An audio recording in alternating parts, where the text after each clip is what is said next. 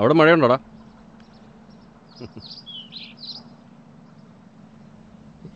ഇവിടെ നല്ല അടിപൊളി മഴയായിരുന്നു. വാടക തരാൻ പറ്റില്ലെങ്കിൽ മാറത്തെന്ന് വെച്ചാൽ മതി.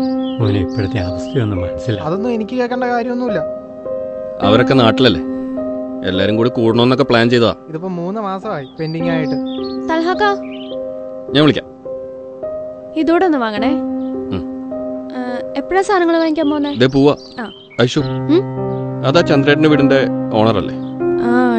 ആള് ഭയങ്കര ദേഷ്യത്തിലാണല്ലോ. വാടക ചോദിച്ചു വരുന്നതാ, ഈ സമയത്തൊക്കെ ക്യാഷ് ചോദിച്ചു വരുന്നത്. എന്ത് മനുഷ്യരല്ലേ. കുറച്ചുകൂടെ സാവകാശം എന്താ എനിക്ക്? അതൊന്നും എനിക്ക് കേൾക്കണ്ടെന്ന് പറഞ്ഞില്ലേ? ഓട്ടോ ഒന്ന് ഓടട്ടെ പോനെ. 2 ദിവസം കഴിയുമ്പോൾ ഞാനിങ്ങോട്ട് വരും. അപ്പൊ പൈസ തന്നില്ല ഞാൻ അന്നേരം പറയാം.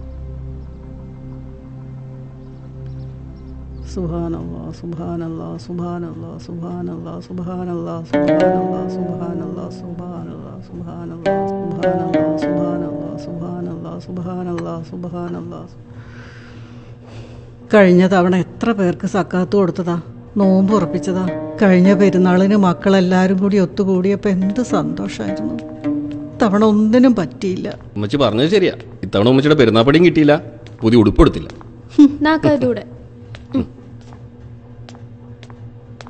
ഉമ്മച്ചി, ഇത്തവണ നമുക്കിതൊന്നും ചെയ്യാൻ പറ്റിയില്ലെങ്കിൽ എന്താ, ഇൻഷാ അല്ലാ അടുത്ത തവണ ഇതെല്ലാം കൂടി ഒരുമിച്ച് നമുക്ക് ചെയ്യാലോ.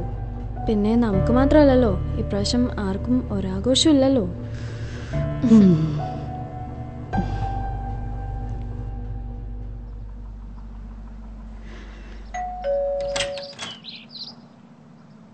ആ തൽഹയോ കേറി വാ. ഇല്ല ചന്ദ്രേട്ടാ, ഞാൻ സാധനം വാങ്ങാൻ പോകുന്ന വഴിക്ക് കയറിയതാ.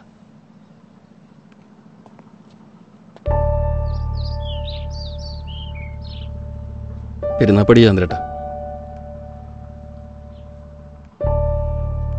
നിങ്ങളൊക്കെയല്ലേ ഞങ്ങളുടെ സ്വന്തക്കാര്. എന്നാ പോട്ടെ, കാണാം.